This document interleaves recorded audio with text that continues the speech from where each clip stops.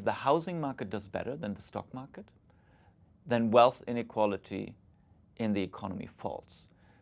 Mainly because the middle class, which has so much housing in its portfolio, does relatively better, has larger wealth gains than the top 10% or even the top 5 or top 1% whose wealth is concentrated in business equity.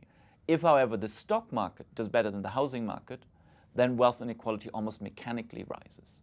And that's what we've seen in the past decade. Generally speaking, the stock market has done very well, and that has boosted the wealth of the top 10% in a way that we haven't seen before in modern American economic history.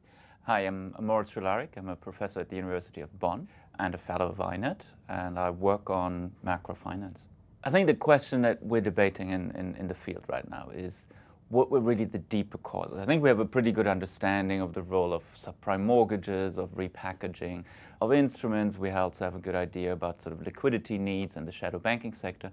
But I think the real question we still haven't answered. And the real question is, what were sort of the deeper drivers for this excessive risk-taking that we've seen in the financial system, broadly speaking? There are two different ways to look at it. The first is, this has all to do with incentives. It's that bankers, they don't have enough skin in the game, and that drives them to take bets that are excessive.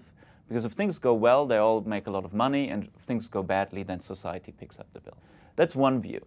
And if that's the correct view, what's driving excessive risk-taking, not only before 2008, but generally speaking in modern economic history, in the times leading up to these crises, then sort of the remedy is pretty clear. We must make sure that bankers have more skin in the game. We would increase capital ratios in the banking system to make sure that the people who act also have to stand in with their own money for the losses they take.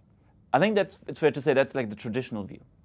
There's a second view, and I think it's gaining in importance, and it has to do with the idea that maybe bankers make mistakes, but maybe they're not quite as evil as we think they are. Maybe they get also caught in the same euphoria, in the same bubble mentality as other people do.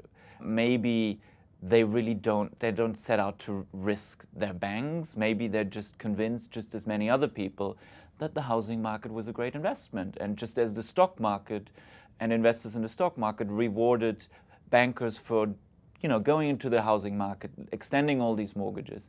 So maybe, the other view would be one where the actors in the financial system are as susceptible to making mistakes and form expectations about the future in a way that might not be rational as everyone else.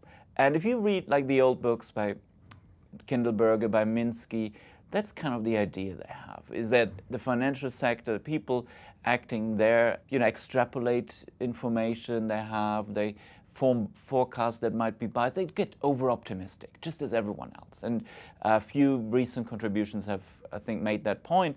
This is important because if you think about how to regulate the financial sector, a central idea we have is that the market will discipline agents in the financial sector. But if the market and the actors in the financial system, they make the same mistakes, if they're all too optimistic at times and too pessimistic maybe at other times, then that whole idea of market discipline doesn't work anymore. The traditional view is that the more skin in the game the banker has, the more safer she or he will act. And there's nothing wrong with that idea. The question is if that really prevents the buildup of excessive risk that we see in the run-up to financial crisis.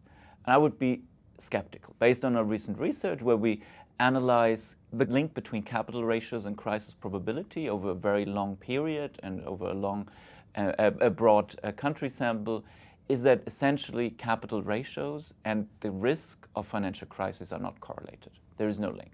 We also go a little further and argue that very likely there's just no causal link. And the reason might well be that bankers and actors in the financial system make the same behavioral mistakes that other people make. They're also too optimistic about the outlook for, say, the housing market, the real estate market, and they make decisions based on these too optimistic forecasts. I think one example that really gets to the point is to say, well, there are also markets in which there's no problem, capital ratios are 100%. And in these markets too, we see repeated mispricings, booms and busts, spectacular bubbles that burst. It's called the equity market. The equity market is a 100% equity market. And in these markets too, we see these phenomena. So the idea of saying like all the problems we see, everything that's driving the probability of a financial crisis, of financial instability, has to do with people making decisions with other people's money, I think that needs modification. The question that economists have asked themselves for a long time is, how do you explain these large disparities in wealth that we see in the economy? What has remained open, and what's the question that we're now like waking up to address, is what is the link between the income distribution and the wealth distribution? So people have always treated the wealth distribution as sort of an appendix to the income distribution. So if the rich people get more income, then over time they will also become wealthier. And the wealth distribution is just sort of like an appendix, a mirror image, if you will, of the income distribution. And our new research puts that into question in the following sense. What you see is that across the wealth distribution, the portfolios that people have in equity, how much do they have in a bank account, how much housing, or how big is their house, how valuable is their house, this distribution of assets is very different across the distribution of the population. So the very rich mainly have business wealth. That's, Bill Gates and others, they're very rich because they own large stakes in businesses.